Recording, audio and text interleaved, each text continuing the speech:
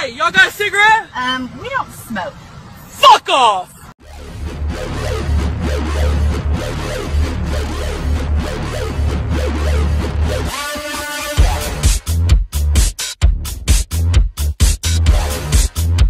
So I thought instead I'd have some fun. That's why I went with the name that I did, Mr. Metokur. It's kind of a inside jab at some people I used to know to infuriate them a little bit. Okay, I kind of like that actually. That definitely goes along with your brand. Oh, by the way, I'm recording just, you know, in case you feel inclined to give me credit card information or something. So you can... Yeah, not a problem. Awesome. Okay, so you're basically pissing off some people with a new name. I was surprised you came back with a different, would it be a moniker? Because the old one is pretty cool. Obviously, a lot of people grew attached to that, but it's still the same old content, so it's pretty awesome. Yeah, I know, it's weird. A lot of people like the guy in the wig picture, which is funny because the company that picture's pulled from was, I believe, a costume shop, a Halloween store. Okay. They went out of business. Now, if they'd stuck around for maybe an extra year, they probably would have sold a few of those, but they're long gone. It was probably one of the first images in the Google search I did for aristocrat. I was like, that'll work. So I went with that picture. At least if you were using that, there can't be any kind of copyright claim now that they're gone. Oh yeah, they're long gone. I'm not sure what happened. I'm not even sure who the particular person that modeled for that is, or if they're even aware that I was using it. But yeah, I used it for about a good year or two, and then shut down the channel. Yeah, it looks like just when somebody like listening to your voice, I just have that picture in my mind the whole time. Like it's like that actual guy talking. Yeah, a lot of people have told me that. Some people didn't like the new logo, I guess, on the new channel, the original one, which was the kind of heavy-set gentleman giving a finger pointing towards people. So I switched it up and went with the, I don't know, kind of an homage to Scout, because people. The dude with the hat. Yeah, yeah, I went with that. So I like that better actually, because I was watching one of your videos when I just found out you were back again, and I was looking at that dude, and that gave a very different impression, seeing like this kind of like fat guy with a mustache, and he seemed kind of rude. I don't know. Yeah, that was the thing. I mean, I used to know the guy that's modeled after was somebody I used to know named Haberman, and the name itself, Metokur, was a group that it was a forum actually that I was a member of, and Haberman ended up shutting down the forum and reformed his ways, so to speak, and kind of became an SJW himself after being on Tumblr for too long. So when I came back, I thought, you know, fuck it, I'll use the image and use the name and have some fun. But people apparently really hated that image. I got a good laugh out of it, but it was like, well, I guess I can compromise a little bit and switch it up to the Scout logo. I like the discount logo. The fat guy was kind of pissing me off too. yeah, it's not too bad. I think it turned out okay. So I'm curious, what inspired you originally? Like even coming back, because I know like a lot of your content, like this stuff is pretty new to me. Like the whole SJW thing, and feminist craziness, and all this kind of stuff. Like I used to just, you know, like I don't go on Tumblr and all that kind of bullshit. I didn't really know about this whole world till I discovered your videos because a friend posted it, and I thought it was fucking hilarious. And I started doing my own research and going through news articles and videos and stuff. I thought, wow, there's a lot of real crazy fucks out there. And so this whole thing, it almost puts you in a weird haze. Like when you get into this internet world of all these like Twitter hashtag activists and all these kind of people or Tumblr people, it makes you feel kind of like disjointed because it's like this isn't like it seems like they're very out of touch with reality. What inspired you to start kind of attacking this sort of stuff and doing satires and sarcastic videos? I guess that's kind of always been something I did. I mean, I like to poke fun at things. For a lot of the accounts that I had well before Internet Aristocrat, that's kind of what I did. Okay. Just various groups on the internet or kind of subsets. You had like Juggalos, or you had the Sonic fandom, just stuff like that. It was more lighthearted. Really kind of stuff, but with the SJW stuff, you've really seen that kind of rise to prominence, I'd say in the last 2 to 3 years, maybe 4 years. It really, in part, I think is kind of perpetuated by Tumblr itself, because I think you have a lot of college kids that basically learn about this in class, from whatever kind of a social science course they're taking, and then they want to talk about it. So where are they going to talk about it? What platform are they going to use? Well, they might use Facebook, but Tumblr's kind of been crafted for this demographic, this audience.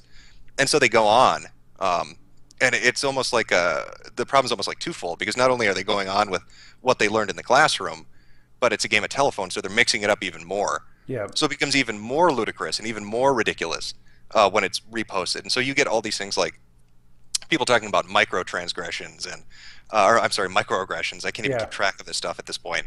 Headmates and kin types and the preferred pronouns. And the scary thing is, at first you could just kind of laugh at it and wave it off like it wasn't a big deal. Yeah. But what ends up happening is people don't just use one social media platform. It's not just, I'm going to use Tumblr and nothing else. They start to go other places. And this idea, this stuff they pick up, it goes with them. So now you see with, I believe at Facebook in America, if you have an American account, you have preferred pronouns listed on your profile page. On Facebook? Which is, yeah. Really? Yeah. I believe, I could be wrong on this. If you look into it, I'm fairly certain that's true now. Just weird things like that. I mean, even look at Twitter, what they're doing right now with their new CEO, new harassment policies. They're going to be purging 10 million accounts, apparently, which is ridiculous because if you look at, they released their first quarter earnings, I believe, and their stock just dropped. This was 1 week after the new harassment policy they're putting into place, and it lost like 22% of its value. Crazy. And then the CEO comes out and says, "Yeah, we're gonna purge 10 million accounts because they're not safe for work. They're posting inappropriate things, pornography essentially, Yeah. and it's making it hard for us to monetize the platform. We can't get advertisers to come in and want to do this." So it's just this mentality of, let's take something that was attractive or interesting because it was chaotic, because you could go on the platform and yeah, you're going to run into stuff that you don't like, but that's part of the appeal. Yeah. And let's make it into this squeaky clean, PC friendly, safe space where nobody's feelings get hurt. And it's just, yeah, and that mentality, that kind of attitude is really pushed by these people. And I see Tumblr as kind of like that focal point, is it, like ground zero really of spreading it to other social media platforms like Twitter and like Facebook and everybody, YouTube, I'm sure, as well. I saw actually a post by or just some internet thing, but the CEO or maybe former CEO, one of the co-founders of the of Tumblr, he said something to the effect of like he didn't really mean to have these kind of people on there, but now the kind of people who are on there are just basically attacking the kind of person he is, like a white man, right? Yeah. And they're using that to attack people like him. Like he said it better than I'm saying it, but something to that effect. Yeah, he probably didn't foresee that the platform he helped to develop would end up being used to attack the person that developed it. Yeah. It's almost like a similar situation to the original founders of YouTube. I remember when Google put into place the policy, this was like, I think 7 or 8 months back, that to have a YouTube account, you must absolutely link it to a Google Plus to be able to comment. Mm-hmm. And one of the founders, I can't remember which one, hadn't been onto his YouTube account since like 2007. And he popped on to say, "What in the fuck are you doing, Google?" And that was the last comment he made. So it's kind of funny watching the people who create these platforms, seeing where they're going. So I can imagine the guy that made Tumblr is thinking, what in the hell have I created? I tried to make a social network, and it really has become this joke, this carnival on the internet that's just spawning off ridiculous things. It's a monster. It's the worst though when it actually translates into like real life, like in real life policies. Like you probably know with the California anti-rape policy on university campuses, right? Now, is that the one where, well, see, and this is a crazy thing. Like if we were having this conversation 5 years ago, I'd say, oh, I know exactly what you're talking about. But at this point, there's so many policies in place that it's hard to keep track. Is that the consent at every step one? Is that the one where the school does their own investigation into rape allegations and has the preponderance of evidence decided by them rather than the legal system? Like, Wow. which one are we talking about? Jesus, now you're confusing me. I thought there was one going down a deep dark road here. Yeah. The one I was thinking about was the one. Well, it's kind of like it has a big umbrella, but it's like if if both of the people were drinking, but the girl was drinking too, so the guy raped her. Yeah, I think it's like the step-by-step thing too. Like you had to ask for consent verbally at every step. Yeah, and how crazy it is. I think it was the Chappelle Show did a skit 4 or 5 years back, making fun of this, where they basically had a comedy skit. It was like 3 or 4 minutes long, where it was two college students wanting to have sex with each other, and they had lawyers in the room. Oh And they yeah, had to yeah. sign like triplicate forms to be able to touch each other and come to an agreement on how far they were going to go. And now there's an app out there, the consent app, where you get consent at every step. They have to sign their name and enter information. If they click no, I think it sends a message to the police. It's really crazy. Wow, But wow, that's crazy. yeah, That I yeah. can't even imagine this stuff. Well, yeah. I mean, it's taking people who are at a point where they're young adults and they need to start learning about responsibility. They need to start learning about decision making, and basically they've transitioned out of high school and out of mom and dad's house essentially. I mean, they may be still living there because it's cheaper because college is so damn expensive, but Yeah, for the most part, they're kind of spreading their wings and going out on their own. And it's coddling them. It's telling them, you're not adult enough to make a decision. You're not adult enough to live with the consequences. If you do something and you regret it, we'll let you blame it off as something like this. And that's not to minimize people who have actually been raped or girls that have found themselves in situations that were uncomfortable or yeah, wrong. But this attitude that's going on right now on campuses, where it almost seems like they want to treat them like they're in elementary school. Like you couldn't possibly make a decision. You couldn't yeah, possibly decide to take a shot of whiskey and then decide to have sex. yeah. I, If you're a I, woman, yeah, if you're a woman, yeah. If you're a man, that's tough luck because men can't be raped, according to Tumblr, and apparently quite a few university campuses at this point, because that the whole oh God, what is it? The privilege plus power is what defines whether or not something is a transgression. So mm, white people can't be there. You can't be racist against white people. You can't rape a man. You can't be sexist against men. Um, you can't discriminate against the rich. It's anybody that has privilege and power essentially are they're fair game at this point. that's interesting. With this whole kind of genre of bullshit, I've always wondered because I'm mixed race. I'm half Mexican, half Caucasian. So I was wondering if I have immunity from them because of my mixed race status, or I'm just a white guy in disguise, or how this works. I'm not sure. Well, yeah, you think it would be funny to kind of sit there and try to puzzle it out, but if you look at Occupy Wall Street, I think it wasn't Zuccotti Park. It was another one of their kind of side rallies, but they introduced the progressive stack, and they addressed that. They actually created a list that wrote who had the most privilege in every specific group you could imagine. So they had males who were completely white, who were Mexican, who were black, who were Asian, who were mixed. Were they straight? Were they not straight? Were they transsexual? Were they not transsexual? Atheist or theist? Then they had women and then disabled. And they created this list that had about 300 entries, essentially. And you could track where you were on the privilege scale. Wow. Yeah, it's insane.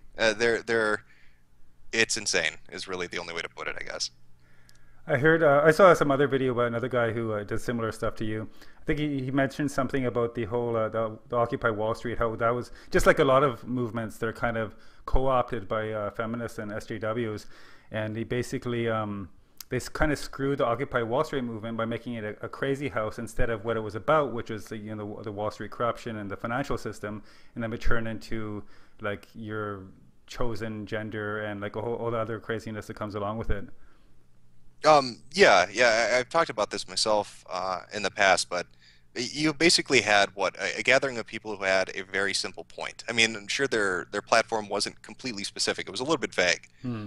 But at the end of the day, they had a couple of core points. One, we don't like corruption. I mean, who's going to disagree with that? Who's going to say I want corrupt politicians? Yeah. Who's going to say I want banks to be able to buy my politicians? That seems really simple. I can't imagine anybody of any political persuasion saying, no, I disagree with that. I want my politicians to be completely corrupt and bought by any rich person that exists. Yeah. They're out in the street, they're protesting this, and they're doing it their way, essentially in the beginning. Hmm. But it kind of meanders. It starts to go off in this really bizarre direction where it stops being about financial corruption and political collusion and starts getting into territories like I remember seeing Occupy rallies where they were talking about Native American rain dance rights, where they were talking about establishing no rape zones, Oh shit. which that in itself is just surreal to me. I understand that they were reported that there were 2 to 3 assaults that took place over the span of Occupy Wall Street, I think in Zuccotti. Um, but yeah, so they established areas basically that were no rape zones. So if you were in that, I don't know how that works. I mean, I guess it's Scout's honor. If you walk into this zone, you're not going to rape anybody. Step outside of it and you're fair game. But in that zone, you can't touch anybody. And it got ludicrous. And they introduced the progressive stack. And they started talking about, well, if you're a transsexual black midget, you should be able to speak before the white straight male, even though what you may be saying could be completely bonkers and have nothing to do with politics or banking or anything, but because you're less privileged, you should speak first. And by the time people had started to really grasp how crazy things had gotten, they were already the butt of jokes across America. I mean, you can look at the Colbert Report. Colbert was sympathetic to Occupy Wall Street. He actually donated money, and he donated these bicycles that generated electricity so they could run computers and stuff like that. So, I mean, he felt bad for him, or he sympathized, or he thought it was a good platform in the beginning. So he goes down there and he's going to do 2 episodes. He's going to give them the chance to tell America and all those millions of people watching the Colbert Report, what are you about? And who do they send to do the interview with Stephen Colbert? They send, you know, it's almost like the stereotypical SJW hipster.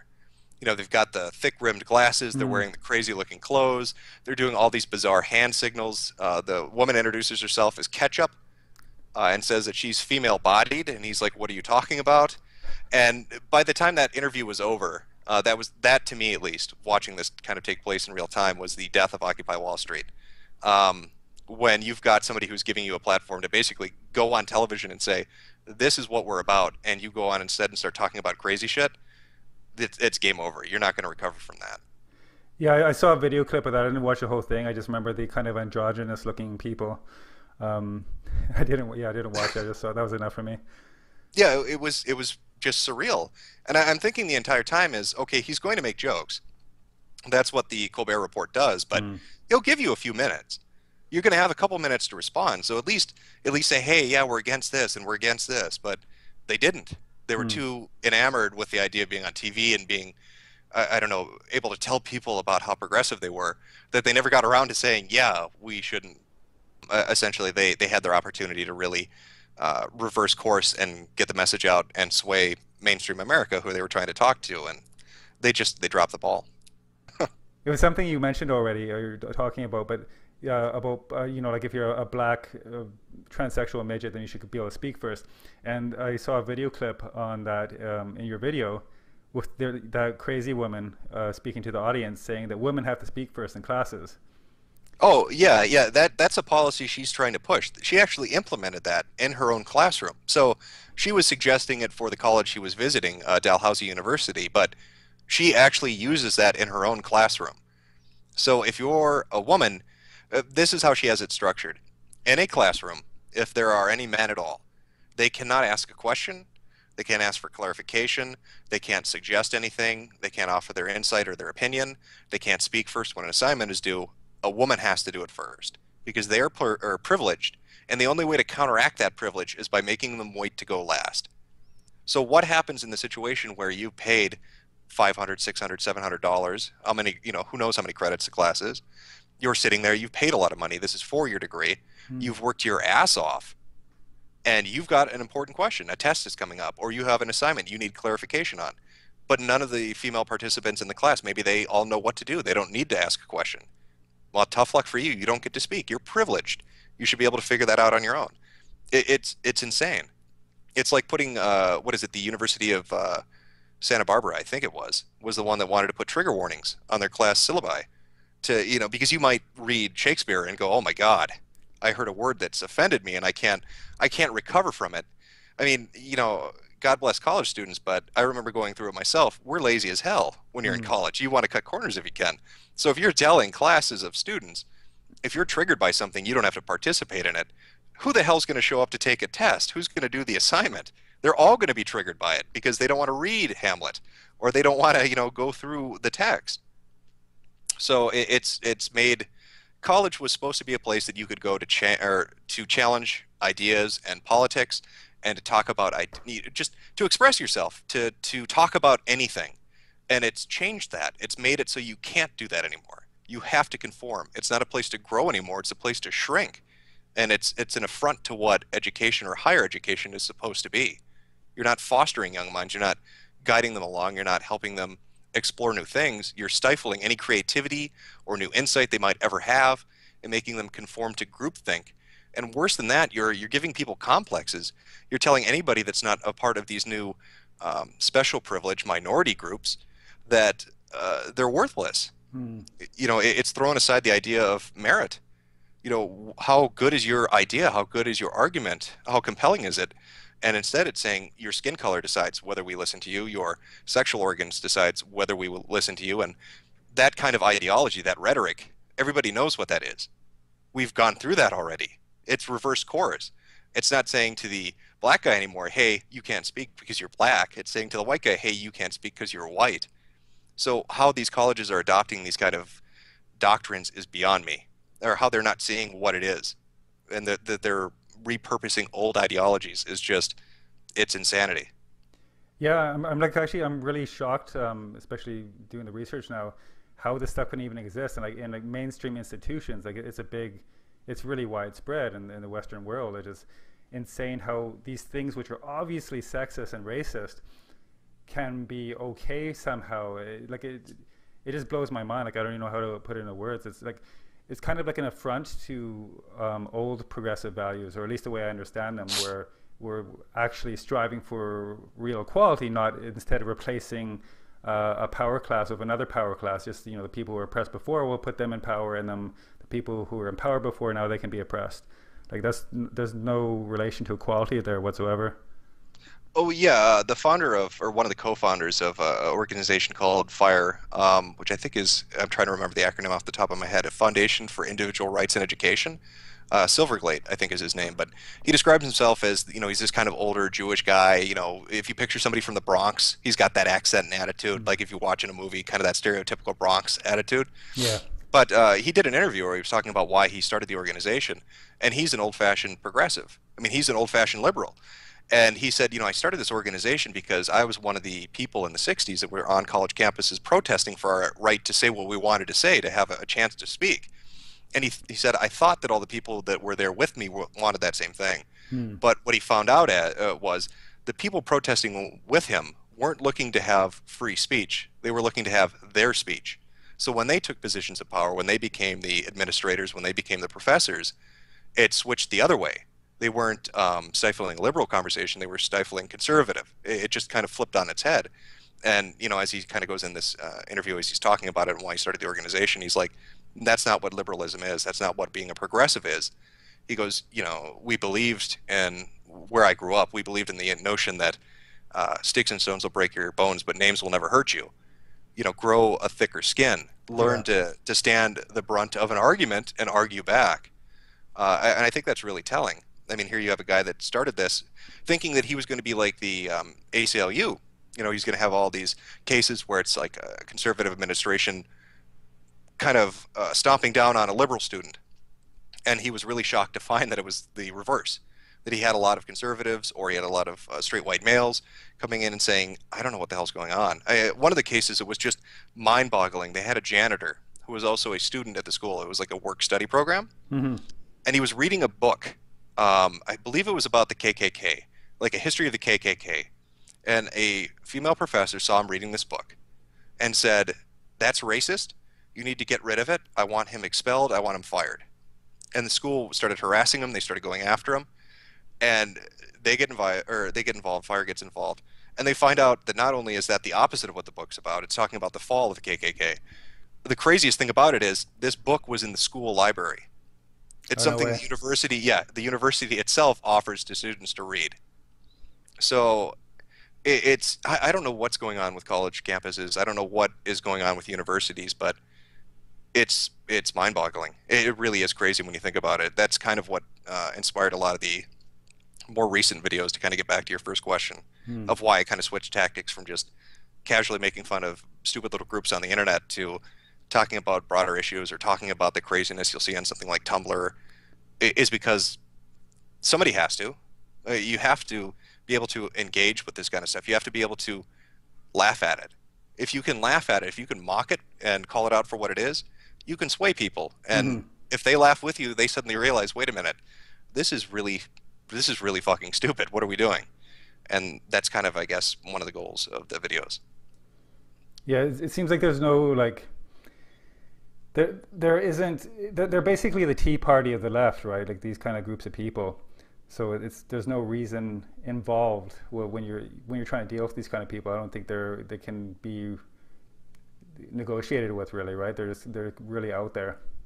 Well, yeah, I think it's kind of I think it's a few things coming together to make the perfect storm. You have college campuses, which are basically promoting these ideologies and this notion of victimhood to a large majority of students. It's not your fault that your life isn't the way you wanted. It's somebody else's. Hmm. So because you got the F on the test, because you didn't get the job, because you don't have a nice car, that's not because you lack work ethic or study ethic or because you didn't try hard enough. That's because there's a white guy standing over there. That's because there's a straight person down the hallway. That's because there's whatever, pick any group. Add to that technology, which is just, it's like fuel for a narcissist. You've Mm. got all these technological platforms and they can speak their mind. So what happens when you get all these people, pardon me, who think they can do no wrong and have technology where they can go on and talk about themselves completely? They compete with each other. It's a oppression Olympics. Who's the most oppressed? It's insane, but that's what's happening, and it's like the perfect storm of being fed this ideology and being able to just constantly focus on yourself and inflate your ego, and everybody starts to compete. Who's the most oppressed? Who Mm. has it the worst? Bring in the progressive stack. Let's see where we measure up. So because whoever's the most oppressed always wins. You can't ever fight my argument if I'm higher up on the stack than you are. Check your privilege. Yeah, that's exactly what it is. It's kind of it's basically the internet's a voice for retards, or can be. Yeah, it's becoming that. Um, yeah, it's strange to watch the transformation because I've used the internet for a decade plus, and kind of seeing the transition that's happened. It was this wild west where you could do anything. You could go to any site. You could do whatever you wanted, and it's not that anymore, and it's getting stricter and stricter. And what I thought would be doing that, or what the main force behind that, I thought would be corporations, copyright protection, maximization of profits, that kind of thing. That's always what I thought it would be. But it's turning out more than that to be users themselves saying, "Oh no, you have to implement speech codes. You have to implement stringent banning, policies. You can't let this person speak. You can't let them sign up for an account." They're self-censoring themselves, and it's crazy. It's Animal Farm. All animals are equal, but some are more equal than others. Yeah. You mentioned humor before too. That's another thing that these kind of people really have trouble with. They don't know what a joke is, and they can't understand context. Kind of like the Colbert Report when he did the what was it, Ching Chang Ting Tong Foundation Yes, for Asians or whatever. yeah. That was pretty great. That led to Sui Park doing the cancel Colbert hashtag, which got her on Huffington Post. And Huffington Post is usually very sympathetic to these people, but Hmm. she got on there and basically told the host that he needed to shut up and check his privilege. Yeah. And you could see on his face, he's like, "Are you insane?" And that was the end of Sui Park. But yeah, Colbert makes a joke, which was mocking something somebody had actually done, not about Asians, but he was parodying it. He was showing you how stupid it was by Hmm. making fun of it, and they took it as a real thing. You can't make that joke because it's just as oppressive. Yeah.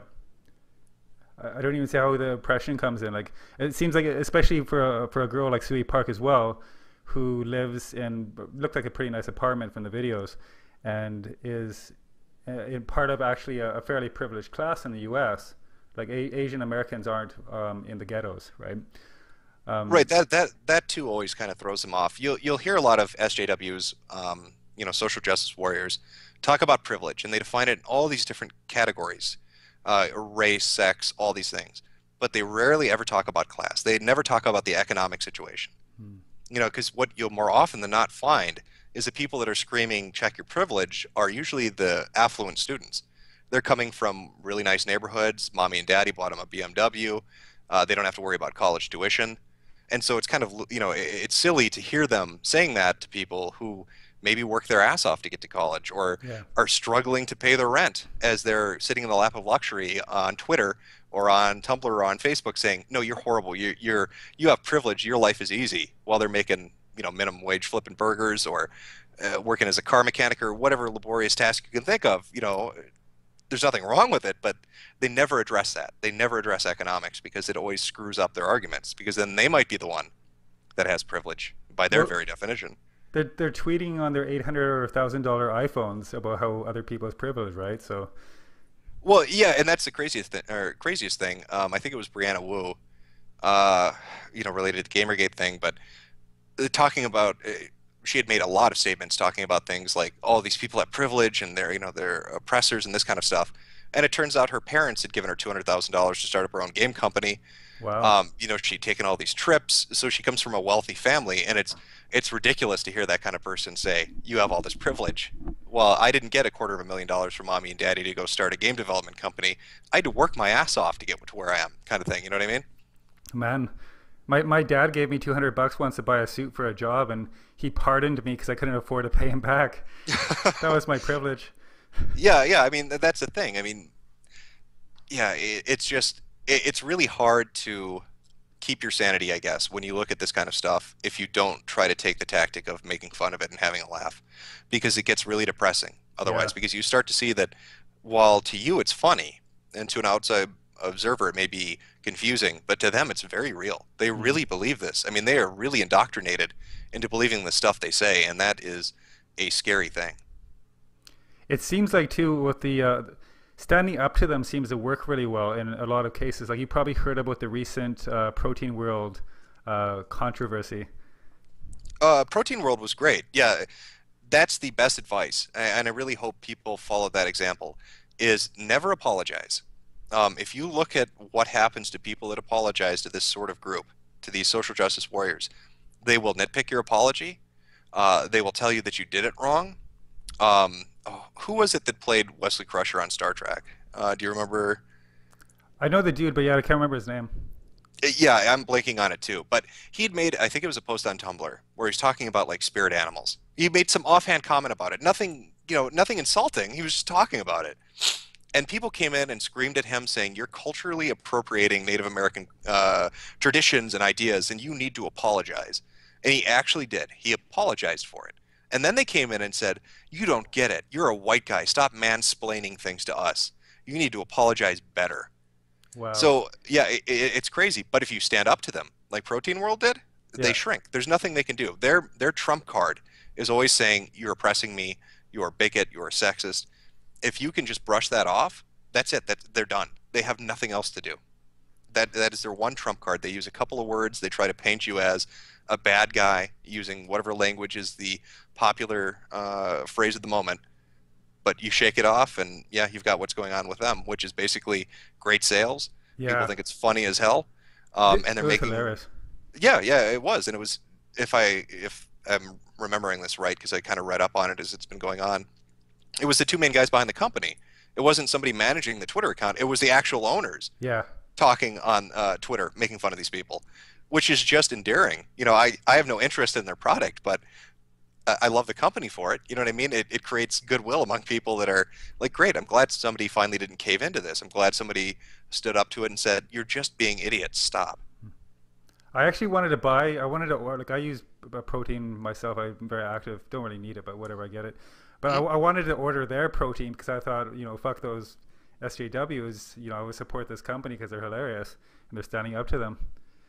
Yeah, I think I hope other companies take notice, because I think that it's kind of a weird marketplace. I think a lot of companies, or certain companies, I should say, found kind of a niche market with SJWs that they could sell them products that, I don't know, reflected their ideas of oppression. Like drinking male tears. You'll see those coffee mugs.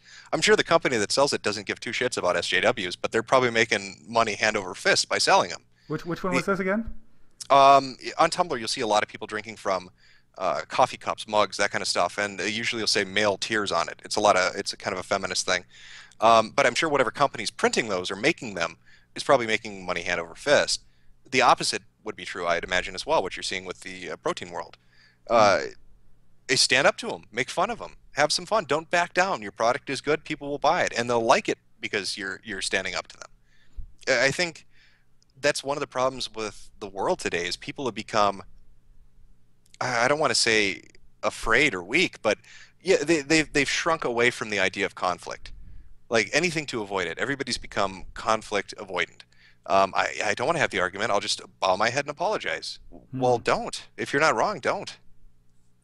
That's the power these people feed off. They expect you to apologize. If you don't do it, it short circuits them. They freak out. They don't know what to do. Hey man, don't mock people's triggers. Yeah, there are triggers. How insulting is that? Can you imagine being somebody that actually went through something, and not even just people that were veterans of wars, but somebody that went through something that was just horrific. You know what I mean? Something that was just monumentally horrific. And they really, honest to God, have post-traumatic stress syndrome. They really do get triggered by a firecracker blown off by them or by a certain image or sound. And they're living with that and they're trying to cope with that. And here comes some, 20-year-old white kid from the suburbs, and he's saying, please don't use the word orange, it triggers me. Oh, get the hell out of here. What an insult to people that actually deal with something that's hard to deal with. Hey, I applaud you. Oh, thanks, man. But yeah, it's just you have to stand up to them. You just have to. I think people are starting to do that. I've noticed it more at the very least, which is good, because I think if you stand up to it and you mock it and you have fun, everybody watching will start to pick up on that, and it'll become the stupid thing to do. Being an SJW will become stupid, and nobody will want to do it. You know what I mean? You'll be too ashamed to act like that, because you realize you look silly. It's really embarrassing. It's embarrassing seeing this stuff. It's just, I don't know. I don't know. That's the way to put it. I know it kind of, yeah. The more you talk about it, the more you kind of go over it. It just makes your brain short circuit. You kind of start to lose your ability to really process what the hell's going on, because it just seems so. It seems like a joke. It seems silly, doesn't it? Yeah. Like, this can't be real. This has to be a joke. But you're seeing it in real life now. You're seeing it on college campuses where people are getting protested because they want to give a speech, where students are getting expelled because somebody gets offended, where college curriculums are being butchered because somebody might get triggered. It's ridiculous. Yeah, speaking of which, you're probably familiar as well with this. There was a guy who got banned from participating in lectures because he brought up some good points about rape, rape culture and all this kind of shit. And he said nothing offensive, but apparently some of the people in the class, was it a gender study class? I forget what it was. But he made some points. He's like, what's this rape culture? And, he's kind of challenged what the teacher was telling everybody. But the teacher didn't like that and said, oh, it's, triggers or whatever. And he or she banned this dude from the class. No, that one I'm not familiar with. But again, it wouldn't surprise me. Yeah, what kind of college students are we really creating? I mean, you're going to take a class, you're studying the subject, whatever it may be. They want to give you assignments and tests that see whether or not you've been paying attention and what your interpretation of the information is. So are you allowing students to look at the information, interpret it, and then explain their interpretation and explain their reasoning behind it and maybe challenge that idea? Or are you creating students that are just saying what they know the professor or the group wants to hear because they don't want to fail? I mean, the big thing is college costs a lot of money. So what is a student to do when they paid thousands of dollars to get into this class? Are they going to risk it and speak their mind like this guy did? Or are they just going to, keep their head down and let it get even worse? And I think that's part of what has allowed this to become such a joke, is so many people were in that situation where they heard a professor saying something crazy, or they heard students in the class, backing that idea, and they're like, God, I'd love to stand up and say, you people are insane and here's why. But if I do that, they're going to fail me. Yeah. Who's going to look out for me, kind of thing. And that it's kind of spread. And this has been going on for a while. If you go and look at the science wars from the 90s, or Sokol and the Sokol hoax, where he was talking about postmodernists coming into scientific fields and giving these really bizarre gender interpretations of science, or just crazy stuff that didn't belong in actual hard sciences. So he created this hoax where he wrote into two of their best journals, right? And he wrote what they wanted to hear. It was complete nonsense. Nothing was real that he wrote, but he used a lot of really big sounding words, and he told them what they wanted to hear, and they published it and heralded it as this great thing. Wow. And the moment they did it, he came out and said, it's complete and utter bullshit and you're idiots. And this was in the 90s. But I mean, so you see people in the STEM field that kind of saw this coming and like, what the hell's going on? And now, well, here we are 20 some odd years later, and it's spread everywhere. People didn't pick up on those kind of early warning signs. Going back to Silverglade, saying, hey, once we switched power in the 60s and 70s, it started to kind of metastasize. And by the time we got to today, it's this full-blown tumor. What are we going to do? How are we going to excise something that's almost bigger than the host itself now? Yeah. Well, maybe it had a chance to grow just because it seems so ridiculous to a lot of people. Maybe people just didn't pay attention to it till it really sprouted and took off. Yeah, I think that's part of it too. Yeah, because I would suppose, a student goes to class, they hear all this crazy stuff, they do whatever they're going to do to get their grade. They come home, they're sitting with their family, and they say, "Yeah, God, you wouldn't believe what I heard in gender studies, or you wouldn't believe what my sociologist professor told me." And the parents are like, "Oh, yeah, yeah, whatever. Did you watch the football game?" So you have that happen enough times, fast forward 10 years, and now you're at the point where it's no longer just talking about that one crazy day in class. It's that one crazy semester in class because it's every day now. Because they've gotten to the point where they're like, "Oh, well, nobody's complained to this point, so I guess it's completely acceptable to act like this." So you have incidents like the feminist professor of, I think it was porn studies. There was a group on a college campus in California. I think it was the University of Santa Barbara again, in California, and they were doing like some pro-life rally, whatever. Typical college, typical college stuff where you'd see groups out protesting. Like you'd have occasionally like preachers out there. You'd have hippie students out there, legalize pot or do this or do that. You always see that kind of on a college campus environment. This particular group was abortion's bad, we're pro-life, Hmm. and one of the girls had a sign. Well, the professor walks by, sees the sign, and says she's triggered by the image, and she assaults the kid carrying it, and it turned out to be an underage girl. So she hits her and takes the sign from her, and then has other students hold the girl back so she can take off and destroy the sign. Wow.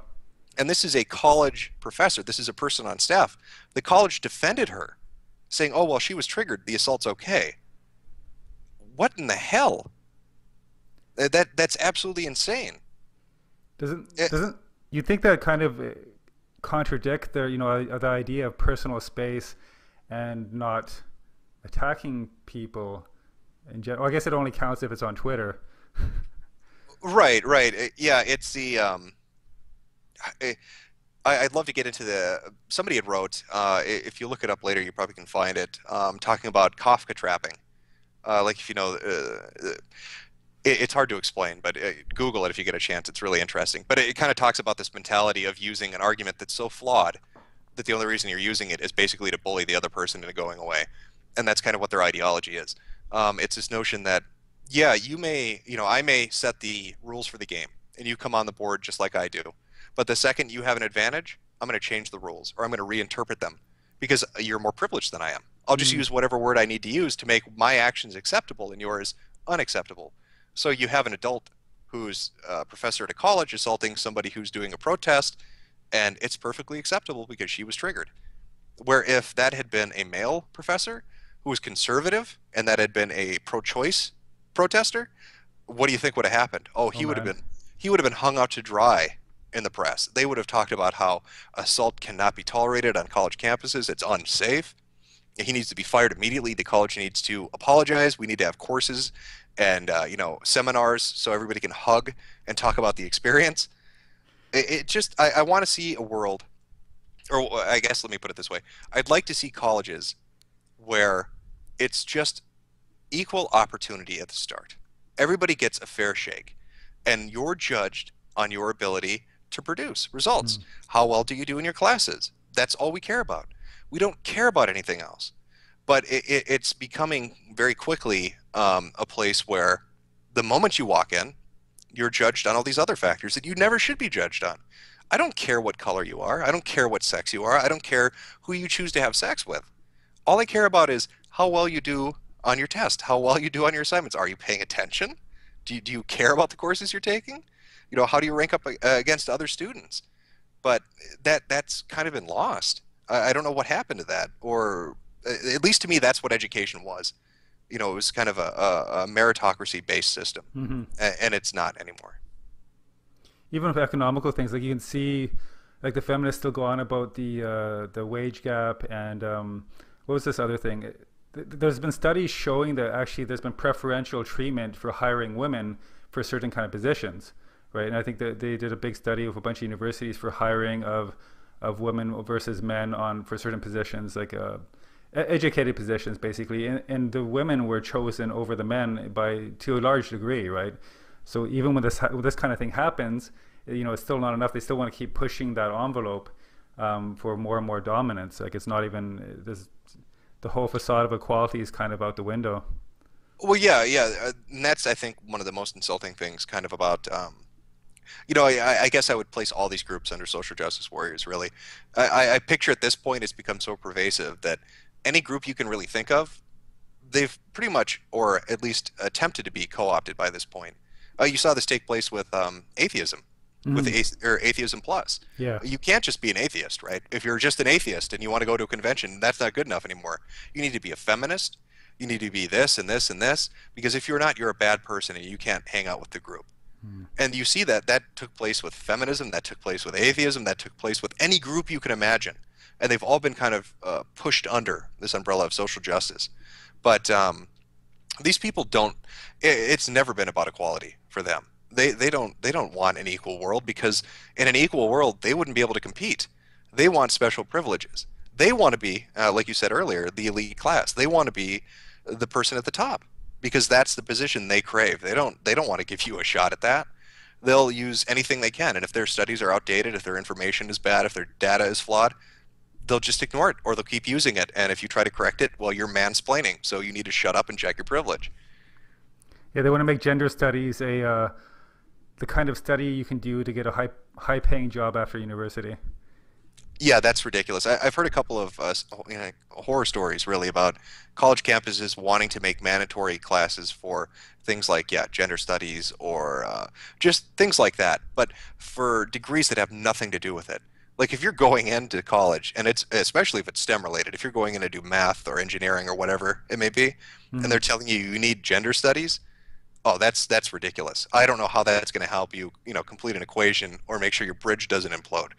But that's kind of what they're pushing, because they want everybody to feel, this new doctrine, the new dogma of the current age, which is which is essentially either you should feel really good about yourself and because you're oppressed, or you should feel horrible because you exist.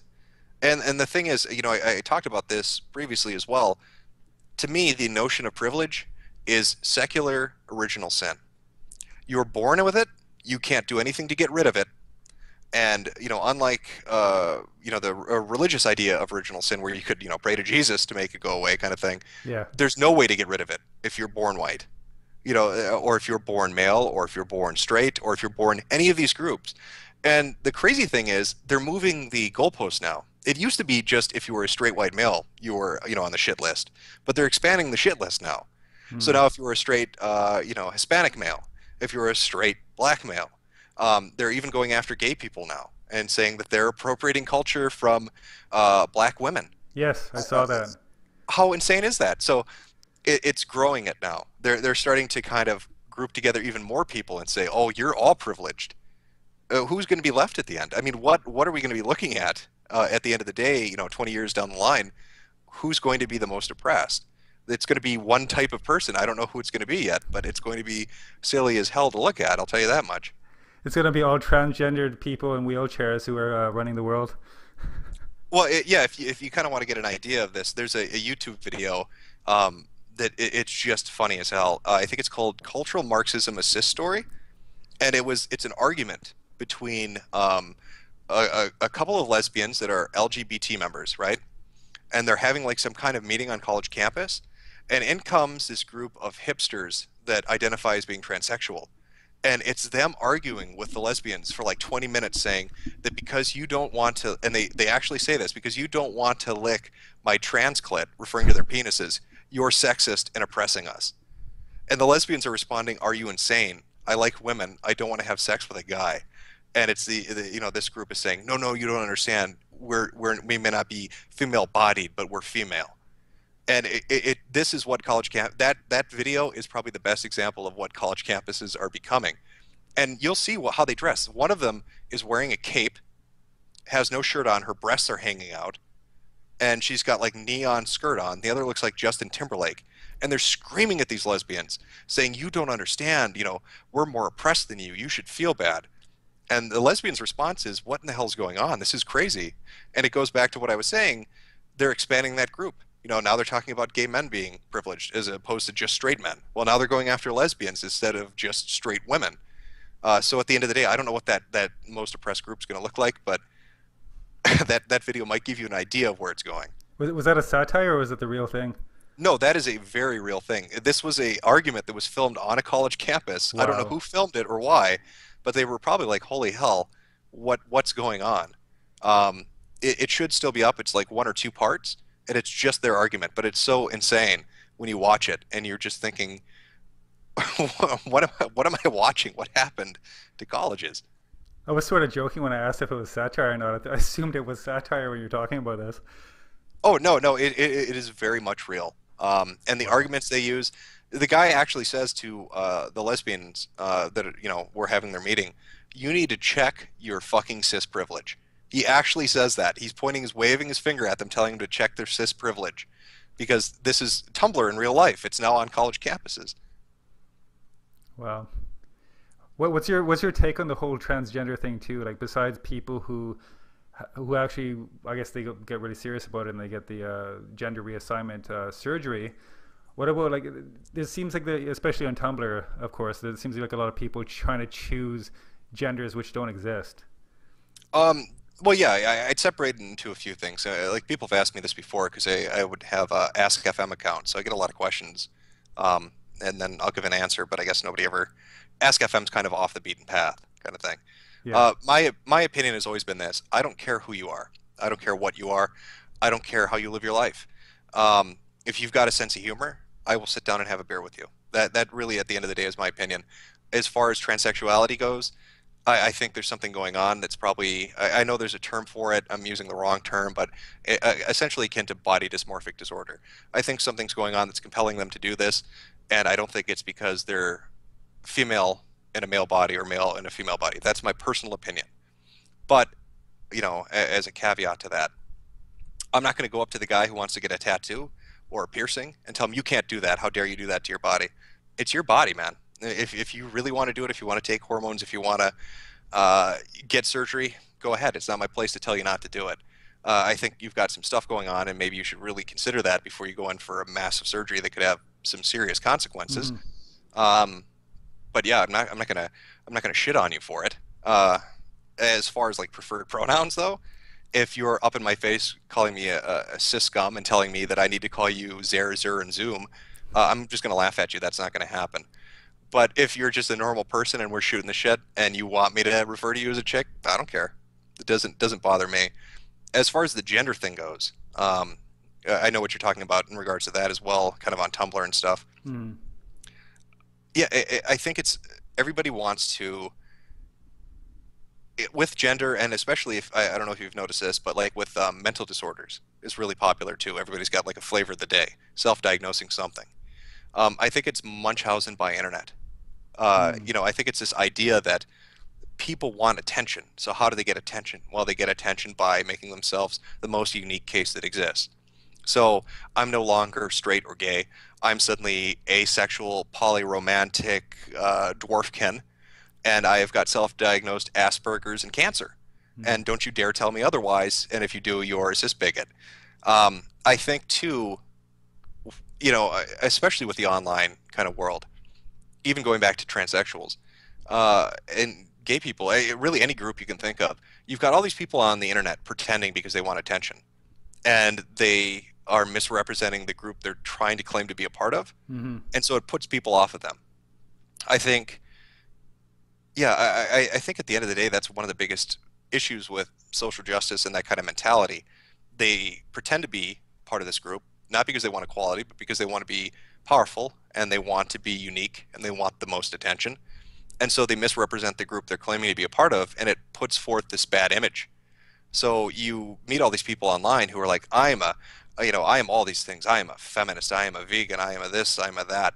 And they're the biggest asshole you've ever met. And so suddenly you think what they're identifying as and all these groups are claiming to be part of must be complete and utter assholes. It'd be like if you didn't know what atheism was and all you ever saw was atheism plus, you'd be like, wow, atheists are just jackasses. You know what I mean? Yeah. So yeah, it's a dangerous trend, I guess is really kind of how I see it. I've been open about this in the past when people have asked. I'm conservative leaning in my political views and kind of just my life. I'm kind of a traditionalist in that way. Hmm. Um, but yeah, that doesn't mean that I'm going to dislike somebody because they're different. I can sit down and talk with somebody who's got a completely different ideology than I do, I don't have any problem with that. I'll sit and Hmm. argue with you till we're both blue in the face. I'm fine with that. As long as you aren't this type of person. This type of person really kills any ability for people to debate and reason and argue with each other in the way it was meant to be done. Um, and yeah, you can't even see a contest of which ideology is best anymore because they've polluted everything so much that you couldn't get a staunch conservative and a staunch liberal to argue something, or a straight person and a gay person to argue something, because you don't know. It could be a crazy ass SJW in the mix, and they've completely skewered what the real argument would have been and turned it into a shit show of, look at me, I'm oppressed, and how dare you argue with me? Check your Mm. privilege. Poison the well. Yeah, that's exactly what they've done. They've absolutely done that. They've poisoned everybody's well. We're all drowning in poison at this point. Yeah, with all the stuff I've seen, like I consider myself very liberal and progressive, although I don't know if I want to use that word anymore.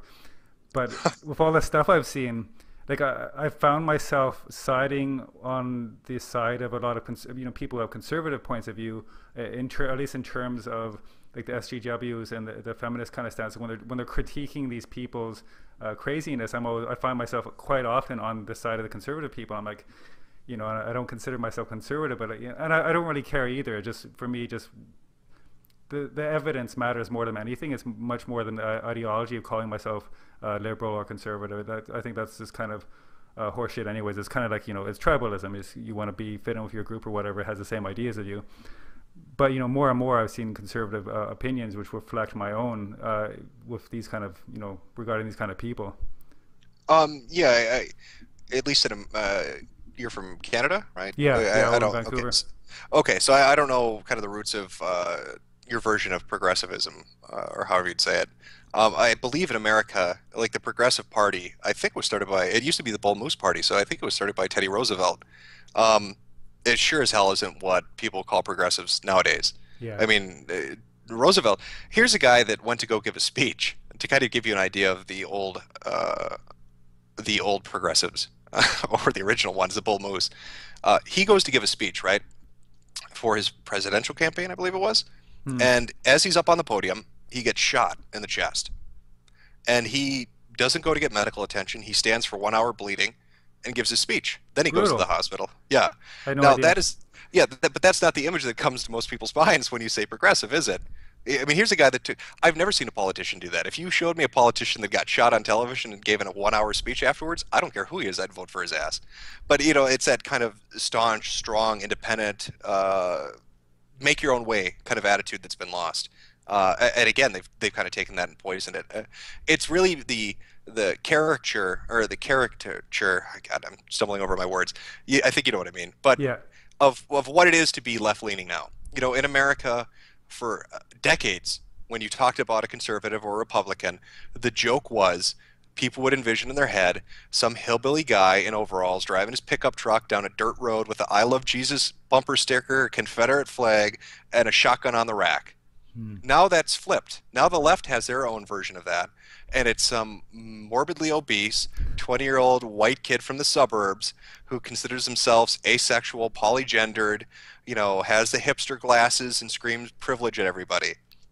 And that's really what's happening. Is they've made what it is to be part of that group a joke.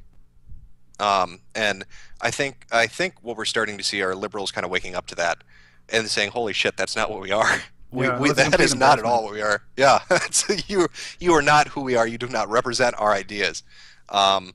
Which is good. I hope they wake up to it. I think SJWs and that kind of mentality and what you're seeing kind of play out in the news with all these different groups doesn't do anybody any good at the end of the day, and it just muddies the water and it shits everything up. And I think it would be great if every group, regardless of political ideology or whatever kind of divisive line there may be, just stood up together and said, "Shut the fuck up and go away. Yeah. You're ruining things for everybody." Keep the crazies in check. Yeah, exactly. Shitting. Speaking of shitting everything up, it kind of reminds me of your most recent video released in the last couple of days. Oh, the Nick Bates one? Oh man, yeah, that one made. I woke up in the morning actually cringing thinking about that. Yeah, that's a crazy one. That's a guy that's been around for, and I should use allegedly a lot when I say this now because I don't want Nick going crazy and filing some civil suit, even though Yeah. I doubt he'd have the ability to. But this is a guy that was around for 6 or 7 years, who had made postings online, who had made music and videos and statements and had chats in IRC and with other people, basically saying that he wanted to molest kids and that he was molesting his 8-year-old sister or 8-year-old half sister. Hmm. Um, and then spent the majority of the years following those statements and those actions saying, no, I didn't really mean it. Well, finally the law steps in and says, you're in a lot of trouble, Nick, because the girl finally came forward and said that it was completely true. Hmm. But it makes you wonder. I mean, here's this guy that ran around the internet for 6 or 7 years saying, I molest children. I'm totally for molesting children. Here are videos of me talking about it, and here are music that I'm singing about it, and here's me confessing to it. And nothing happened. Mm. And it's kind of crazy. You'd think, I know different websites, different boards did get involved, kind of I think around 2011 when they heard this and wanted to contact the parents involved and see if they could take action, or wanted to contact the police or get somebody kind of cued into it because they thought, holy shit, if this is legitimate, this guy's a danger. But it took her coming forward to really get any action.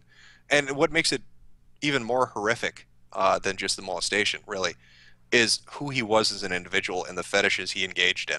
Because when you find out that he's a corpophiliac and he's into scat play and all this kind of stuff, and he doesn't shower and he doesn't bathe, and just all these horrible kind of personal hygiene things, and then you think of what that poor kid had to go through, not just Yeah. to be molested, but to be molested by somebody like that.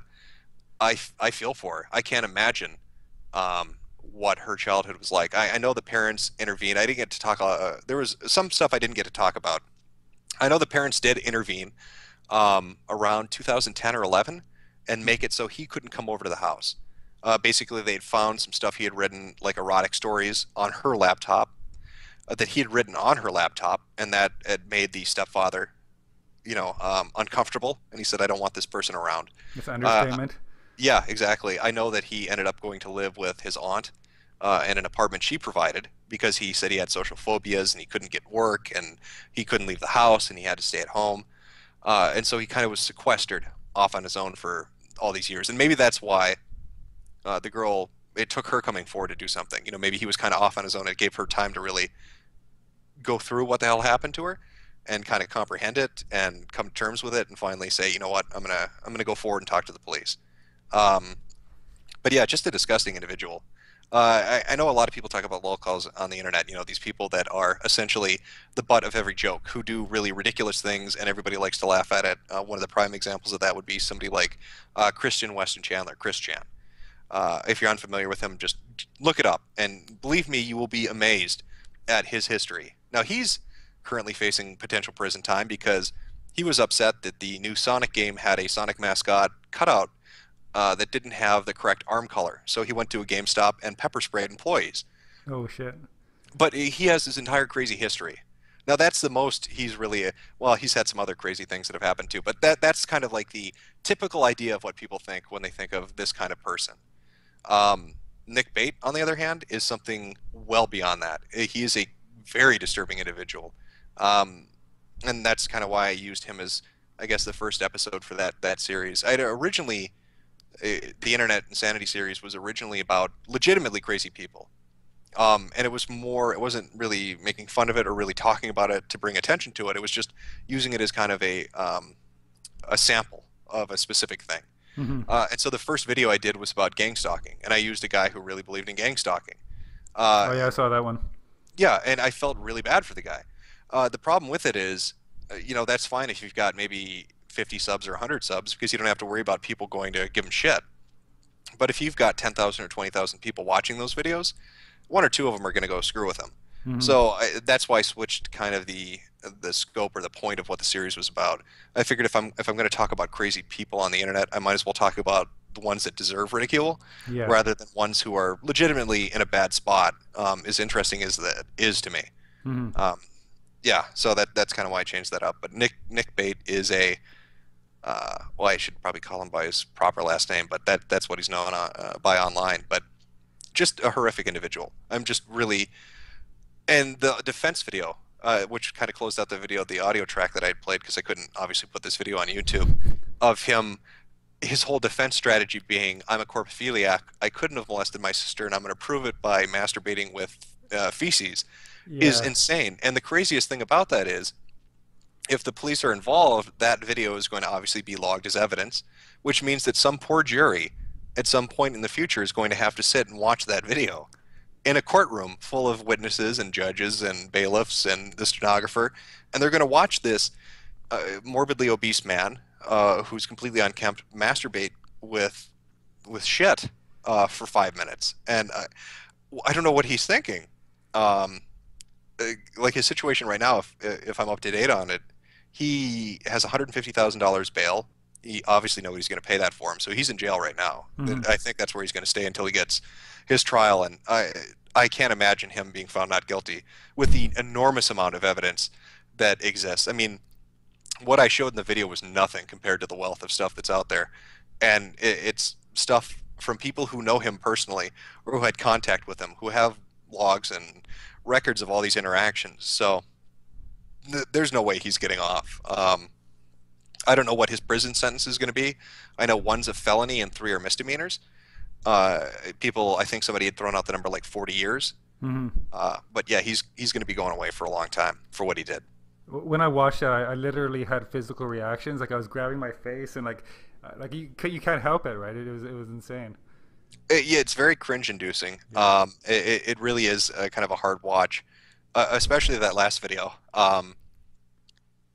Yeah, I think he might be one of the worst people I've ever seen online, to be honest. And I've seen a lot of really messed up individuals, but he's hitting all those watermarks for just being a truly terrible person, and it's pretty remarkable. I've never really seen them all gathered together in one individual like Nick Bate. So, I've never even uh, heard of something like this before. That was really your content is very eye opening. I'll just say that.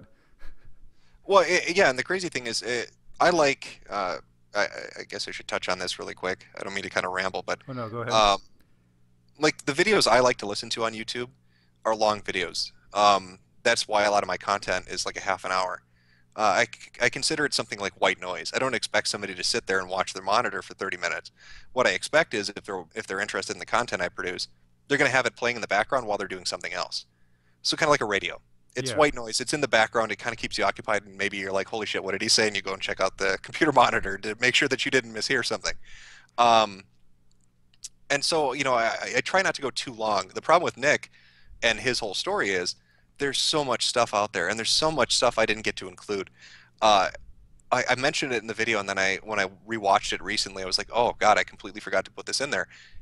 I had mentioned briefly that he'd like to paint with feces. That's not just me saying that. He has tweets in different journals and blogs and statements out there talking about how he likes to paint his walls with poop and urine, and he thinks that's great art. And he can't Wow. understand why people have problems with that. Like, this is a very messed up individual. And then even on the like assorted information you can kind of find on him that's been passed around was this psychological evaluation. I wanted to include that too, but I couldn't trace it to anything. Like a lot of the stuff, I can trace it to his actual accounts, or I can trace it to people that know him. With the psych eval, it was just a pastebin, so I couldn't put it in. But it looks like it would be real. It's a lot of stuff to fake if it's not a legitimate psych Yeah. eval. But it talked about him and basically said, no, he's not autistic. No, we don't believe that it's this or this or this. He has actually a really high IQ. He has social phobia, and those are his issues. Um, so at least for me, that gives me some comfort because I don't think he's going to be able to go into court, even though the video is called Internet Insanity. I don't think he's going to be able to go into court and say, I'm not guilty by reason of insanity. Yeah. They're going to say, no, that's not going to cut it. You knew what you were doing. You knew that it's wrong. He even made statements saying that, in his mind, he had made the statements, well, pedophilia, I'm a pedophile, but I don't act on it, so it's not wrong. But he's differentiating. He's saying then that if you do act on it, it is wrong. Hmm. So if they prove that he did act on it, by his own statements, he's damning himself. Yeah, he So it's knows. one of those things. Yeah, he knows. He has a comprehension that what he did was wrong. So I don't think the "I'm insane" defense is going to work in his specific case. You reminded me of something else, not related to this guy, but related to some painting craziness. Did you see the thing about the feminist who painted with her period blood and painted it on her face too? Well, I've seen it, and again, it's crazy. If we were talking 5 years ago, it'd be that one thing. I've seen a couple of things like this. I think it's Interior Semotics, where it was a woman who was in an art gallery and took a can of SpaghettiOs and put it inside her vagina. There was another one with a woman who put paint balloons in her vagina and squatted them out onto a canvas. There's a movement called free bleeders who don't wear any pads or protection and think it's totally natural to bleed all over the floor and on their shoes. Um, there are I've seen some really horrific stuff when it comes to this kind of free woman spirit stuff. Yeah. Like that's kind of the heading I put it under. There's one really infamous post of a woman who took. Um, I don't want to gross whoever might be listening to this out, so you might want to skip forward a minute here. But she took discharge from her period, the kind of the material that sloughs off, and Maybe. cooked it up in a frying pan because she said it looked like bacon. So she cooked it up in a frying pan and ate it. That's brutal. That's horrific. But so, like I said, if we were talking 5 years ago, I know the specific thing you're talking about because the internet is crazy now. It's hard to nail it down. So, what exactly did this person do? I'm not even sure anymore after hearing that. I know it's mind blowing, isn't it? It might have been on maybe you've followed I think Sargon of Akkad or Akkad.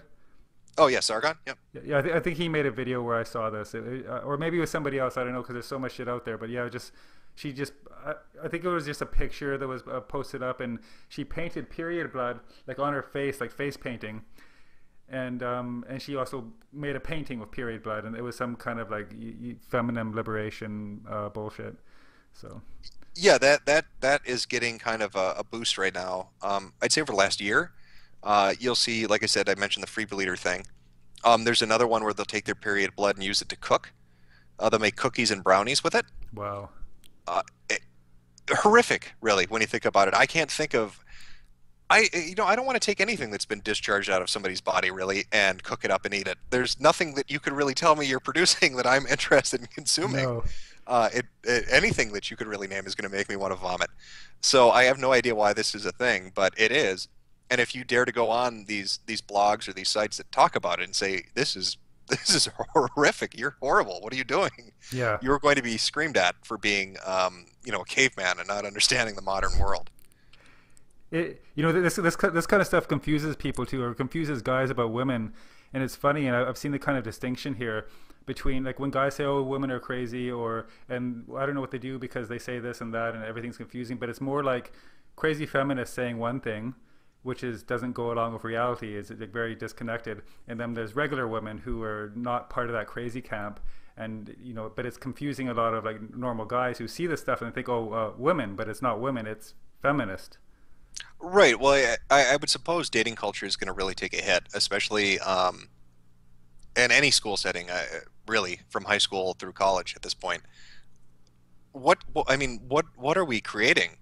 It's creating an environment where women are going to be made to think that every guy is a rapist, so they're going to be scared to go to parties, and every guy is going to be, convinced that every single woman out there is a crazy person who is going to, call the police because they held their hand.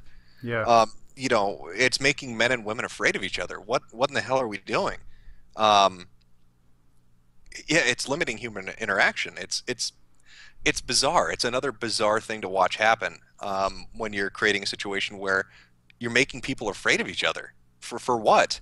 For fear of something that might happen, but not something that has happened. Um, I mean, my God, look at the recent cases that have been taking place on college campuses. You bring up feminism.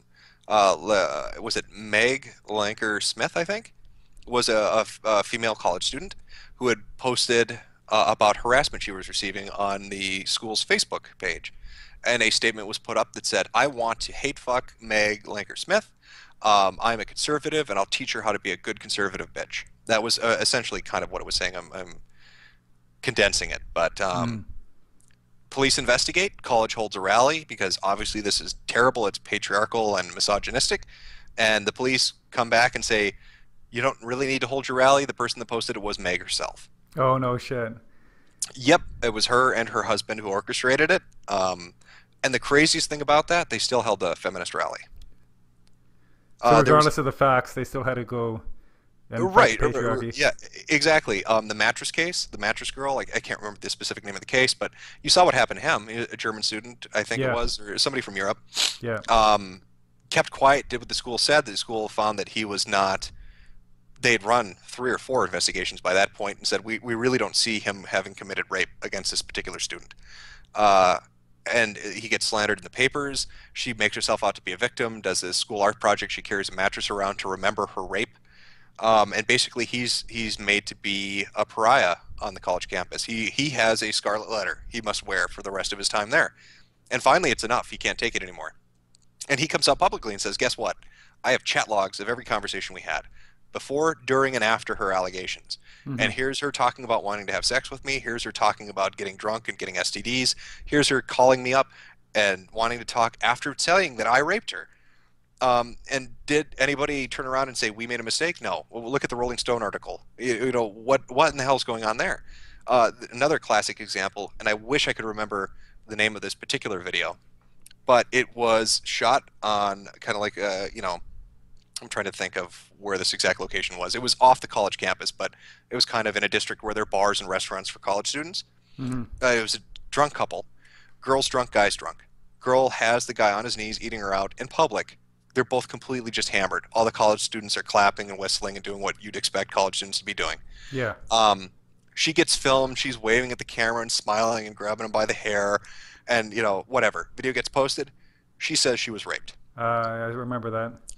Everybody looks at the video and says, what in the hell are you talking about? And the thing, too, people on scene were like, yeah, she told him to keep going. She was grabbing him by the hair. But, again, it's creating, like I said, a situation where every woman will view a man as a rapist for any action he takes, and every man will view a woman as crazy. And so you're creating this environment, this atmosphere where you know, nobody's going to want to interact with each other. Again, it's killing what college is about. I'm not saying you're supposed to go get completely hammered and have wild sex or anything like that, but you should be able to date each other or hang out at a party together or study together and be able to walk by each other on a college campus without feeling afraid of each other. Why create an environment of fear? What does that serve? What was it? The rape statistics, that famous study, what is it? 1 in 4 women will be raped. Yeah, 1 in 4, 1 in 5, something like that. Yeah, that was based on flawed data, essentially, or people have pointed out is wrong for a lot of reasons. But if you go look up like the crime statistics of like let's say at Detroit, you'll find that your chance of getting mugged while walking down the streets of Detroit in the worst possible neighborhood at midnight are less than being sexually raped on the campus of Harvard. Okay, something's really screwed up if that's what you're trying to tell me. Yeah. If you're telling me that being on a college campus in broad daylight is more dangerous than being on the streets of Detroit in the middle of the night with a wad of cash hanging out of your pocket, you've got an issue. Something is really screwed up here. Or South Africa. I don't know what the rape stats for South Africa, but I saw a comparison before for, you know, saying like, really, is the campuses in USA are more dangerous than the country which has the highest rape stats in the world. In South Africa, like actual people getting raped. Oh, yeah, I know it's funny you bring up that. I know it's a African country. I can't remember specifically which one is at the top of the list. I know the second place one because nobody ever believes it, which is Sweden. Sweden has, in the world, the second highest rape statistics. Oh, no kidding.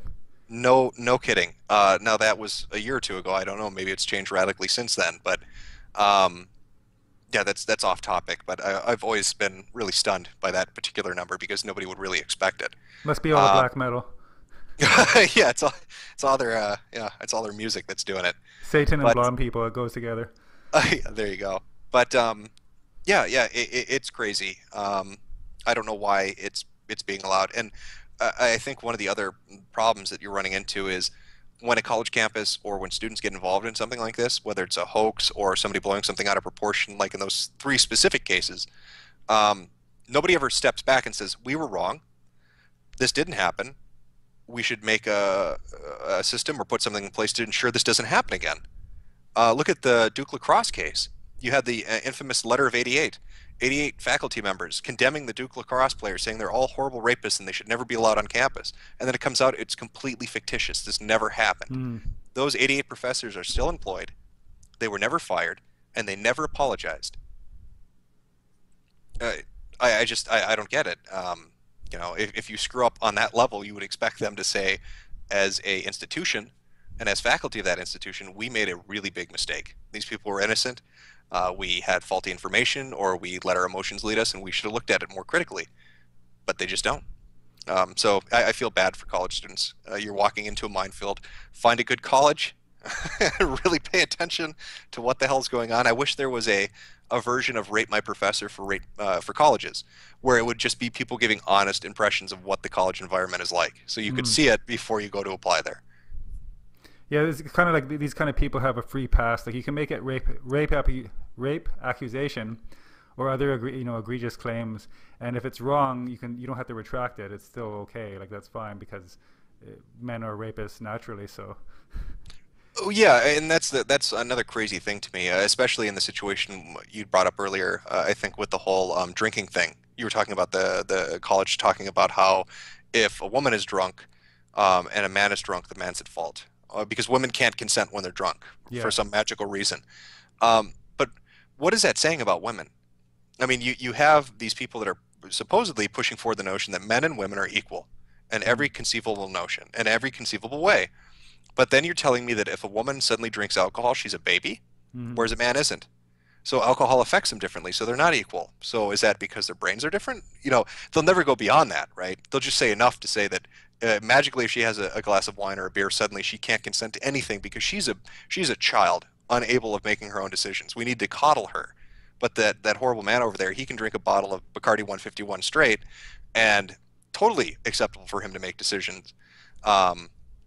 And even using the alcohol example, if you get drunk and get into a car, guess what? You're going to go to prison if you get caught. They don't care that you're drunk. You can't say, "Well, I was under the influence, so I'm not responsible for my decisions." No, you were totally responsible for your decisions. You chose to get drunk and you chose to get into that car. Yeah, I don't understand. I don't understand modern society. Something got really screwed up somewhere, and it really got out of hand, I guess. And I keep waiting for somebody just to say, I keep waiting for the cameras to pop out and go, you know what? It's all been a joke. This has been one massive reality TV show that's been running for 20 years. And I hope you found it funny because that's not what the world's like. But I don't think that's going to happen. Yeah, like the Jim Carrey movie where his whole life was a movie. Yeah, exactly. Yeah, unfortunately, I don't think we're going to get that. Yeah, I have a feeling that this is not going to be a Truman Show, that this is the real deal. So hopefully people will dig their heels in and fight back a little bit. There was a case over here in I believe here in Vancouver. Anyways, it was a Canadian case happened, which is kind of actually a positive thing. This girl accused this guy of raping her, and of course she spread rumors about him on social media and all that stuff, and he's getting harassment and death threats, the typical stuff. But he wasn't even in the same city at the time of the rape accusations, and he had solid proof that he wasn't in the same city. And and the good thing that came out of this was that he won the right. I think it should be a criminal case as well, but at least civilly, he won the right to sue her because there was solid evidence that she had made a false rape accusation. Yeah, that's the other thing that I think is really stunning in a lot of these cases where they turn out to be completely fictitious, where it's not, where a real rape hasn't occurred, where it's complete bullshit, right? It's amazing to me that the people then that have made these false accusations, that have caused all this trouble for the people involved, that have wasted the time of local government and universities or whatever institution they might use to perpetrate their lies, are never held accountable for them. If I go to the police and say, my neighbor just killed somebody, you need to investigate it, and then they find out I completely made that up, you can bet my ass is going to face some consequences. So why is it when somebody says, you know, if I went to the police and said, oh no, he raped somebody, suddenly that's okay? I mean, you're ruining people's lives. You're using the police as a way to, exact revenge on somebody for whatever petty reason you have, and that's ridiculous. There should be consequences. I think if there were consequences, you'd see this happening quite a bit less. But right now, people know they can get away with it, so they're just going bananas with it. So you have people like Meg Linker-Smith. You have the case of that girl and the guy on the strip next to the bar. You have the case of the mattress girl. You have all these different examples that have kind of popped up more and more as we've gone forward over the last couple of years, and nothing ever happens to them. Or if something does happen, it's always a slap on the wrist, and you're allowed to go. And I've seen some crazy rhetoric to defend these kind of actions. I've seen people say things akin to, well, it's terrible that this person was falsely accused, but at least that lets them realize how prevalent rape is. So they should be happy they learned a lesson. You know, what the hell are you talking about? Yeah. You're going to destroy somebody's life because you've got some bizarre, grandiose vision of what your ideology is? Like, go fuck yourself. You can't do that with people. Yeah, it's disgusting. It really is. I saw actually an argument on social media, obviously a place where credible people speak All the time. Yeah. all the time. But it was funny regarding the mattress case, because all the evidence came out about all the texting and like, the fact that she wanted to hang out with him, like after the alleged rape. Mhm. And it was interesting that these people, these were obvious SGWs, but they were arguing that giving anybody who makes a rape accusation like a free pass for anything. They're saying basically the evidence doesn't count. They're like, oh, you have no right to judge how a person reacts after a rape. Maybe that's just the way personally that's the way she reacted to that rape by messaging him to hang out again, right? It's like Yeah, there's I've like seen no the same. standard. Yeah, it's crazy. I mean, I do know that people do react to crimes differently. I mean, eh, you look at any God, I'm sure everybody's watched one or two episodes on TV, like true crime kind of stuff, where they're talking about a murder. Usually, it's a murder, but they're like, oh, the either the spouse or whoever found the body acted this way, and sometimes people act really screwed up. Yeah. But she was acting really weird for weeks and months after this. This wasn't like the next day kind of thing. This was a week later. Hey, you want to get together and have sex, kind of Hmm. thing, and that's how she's dealing with it after reporting it. That's how she's dealing with it. Are you kidding me? You don't think the police would have informed her, hey, don't ask him to have sex with you if you're accusing him of rape? You don't think the college would have said, you guys shouldn't have any contact with each other? That might be an issue going Yeah. forward. Um, but it goes back to that notion that what's going to happen to her? Nothing. She knows nothing's going to happen to her, so she'll say whatever she wants. And the mainstream media and a lot of these outlets, Rolling Stone, for example, will publish it and smear somebody and then not fact check stuff, and it's absurd. Yeah, total free pass.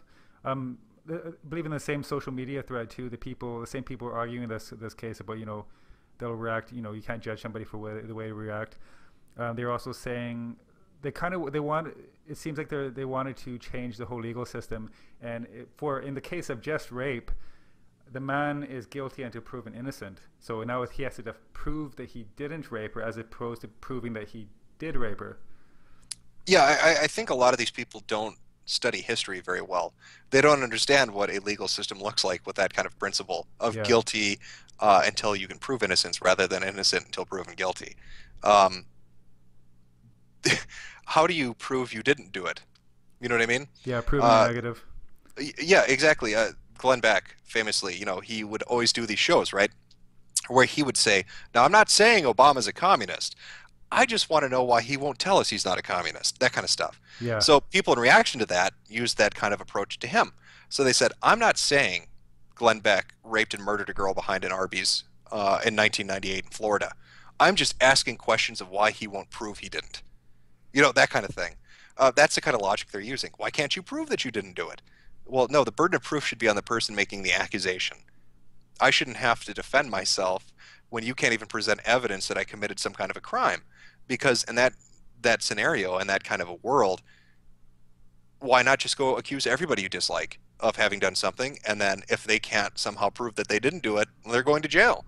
What a great way to get rid of people who you just don't agree with. You're creating gulags, and they don't realize that that can switch on them really quickly. You put a system like that in place, and one day their ideology isn't the one that's going to be running it, and they're going to find themselves in some prison camp because they had wrong think, Hmm. or they didn't agree with the new ideology of the day, and they'll have no way of proving their innocence, and they'll wish they had never put forward that kind of an idea. It reminds me of a famous time in history where, this whole the witch thing.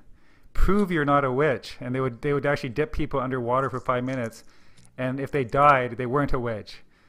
Yeah, it's brilliant, isn't it? Yeah. Yeah, So yeah, if you die, whoops, we're sorry, but at least you died innocent. yeah, But if you don't die, well, then we're going to kill you. So yeah. really, you're walking out of that situation dead either way.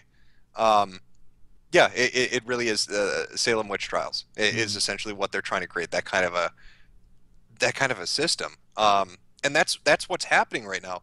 I really want to stress this. If you look into this, that is what is being put into place on college campuses in America right now. The college campuses are being asked to investigate these kind of reports on their own, outside of police investigations, and make their own determination of innocence or guilt using their own criteria. And if they find a college student to have committed some crime, regardless of what it is, they can expel them, they can publish their information, they can do whatever they want. but they're being compelled to do this. This is kind of like a government mandate now.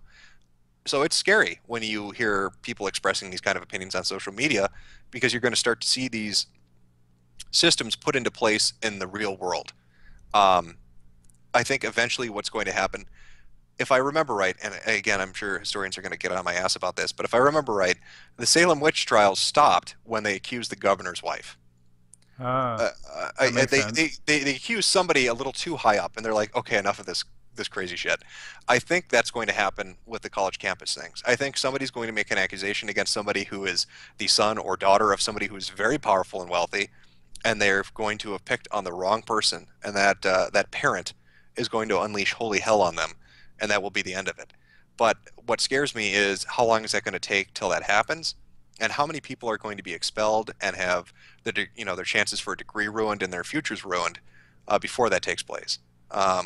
There really should be safeguards in place.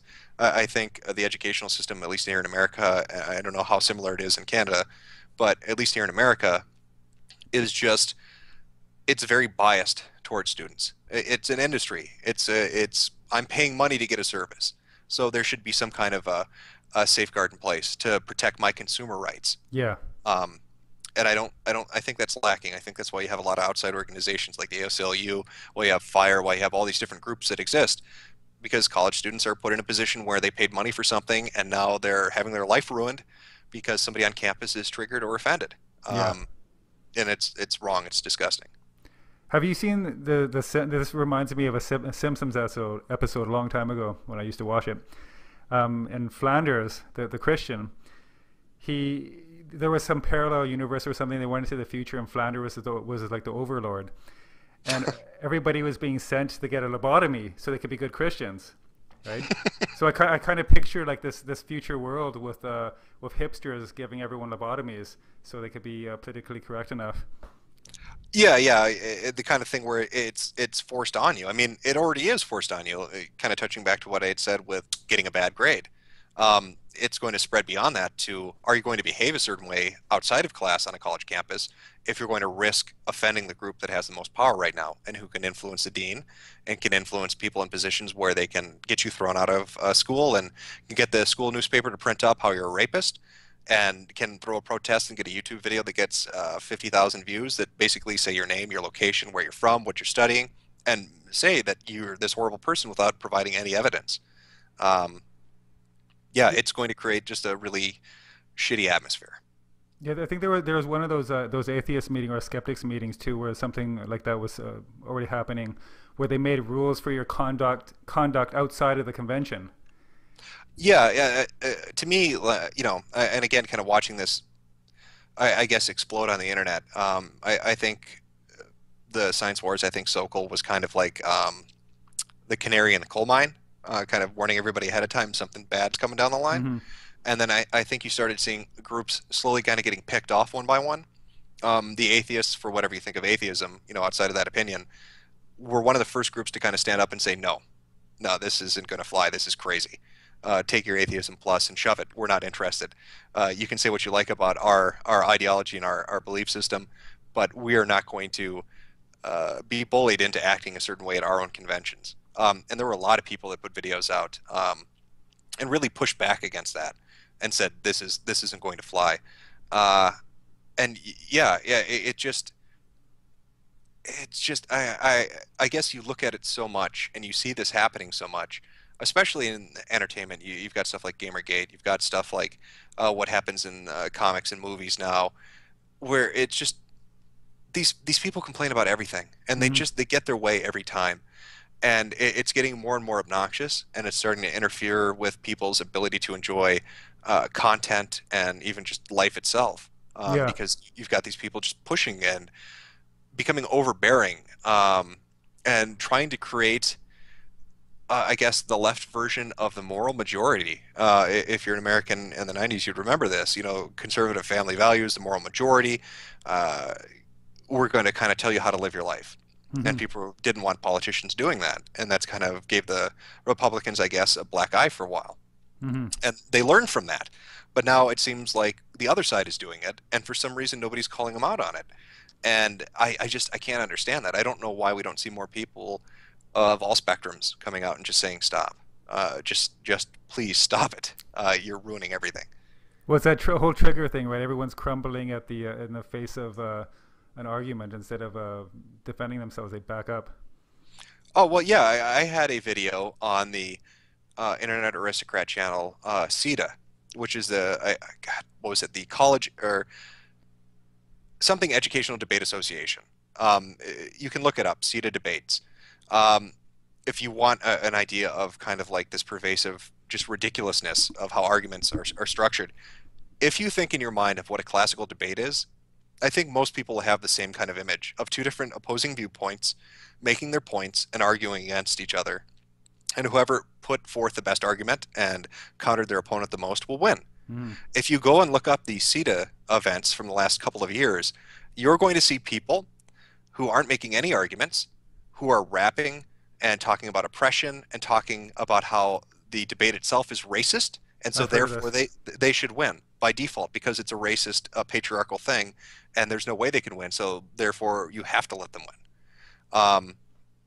That's one small example, but I mean, again, look at what they did to debates. Yeah, go look at the CETA stuff. It really is mind-boggling, and I'm looking at this like, are you kidding me? And then I find out who runs it, and it's run by the heads of like 15 or 16 really large universities, and they're all for it. They think it's they think it's the best thing ever. They think this is the wave of the future, and all it's really doing is killing what a debate was in the first place by letting this kind of victim complex, PC, overkill, SJW stuff get into something else and infect it and ruin it. Yeah, I use image boards a lot. I go to a lot of boards, and one of the threads or one of the themes I like the best are kind of these bleak visions of the future. What is the future going to be like? And so it usually starts off like the year's 2055, Feminist Zone 19, talking about having to take your patriarchy pills and just crazy stuff like that. And it's funny to laugh at, and it's a great way to kind of blow off steam. But God, the rate we're going, it might not be that far off. Yeah, people basically got to balls up and just say no. Yeah, that's I guess at the end of the day, if I could condense all of this down, that would be my point. Whatever your viewpoint is, don't get bullied into giving it up just because somebody calls you a bad name. Don't apologize to these idiots, and have a laugh at them because they should be mocked and laughed at. The more people that laugh at it and the less people that give in, the sooner this will go away, and we can get back on track and actually have arguments and debates and go back to being normal and enjoying ourselves. It seems like they're just making everything unpleasant for everyone really right now. Yeah, that's the irony of the bullying too. It always seems to be these people who end up being the biggest bullies of all. But on that note, I guess we'll end it there. It's been a really awesome discussion. Is there anything else you want to leave the audience with? No, God, I think I've rambled on enough. I don't want to put them to sleep too much. But no, I've enjoyed coming on. It was good talking with you, and we've covered quite a few bases here on the today's program. Yeah. It was a long one, yeah. That was awesome. No, thanks a lot again, Mr. Metokur, formerly Mr. Internet Aristocrat. I can't even think anymore at this point. That's fine. Yeah, that happens to me too when we talk about this kind of stuff. My mind just goes blank after a while. Yeah, I think you lose brain cells after a while thinking about it. Yeah, it really does do that. Start drooling out of the corner. But awesome, yeah, thanks again, and thanks everyone for watching.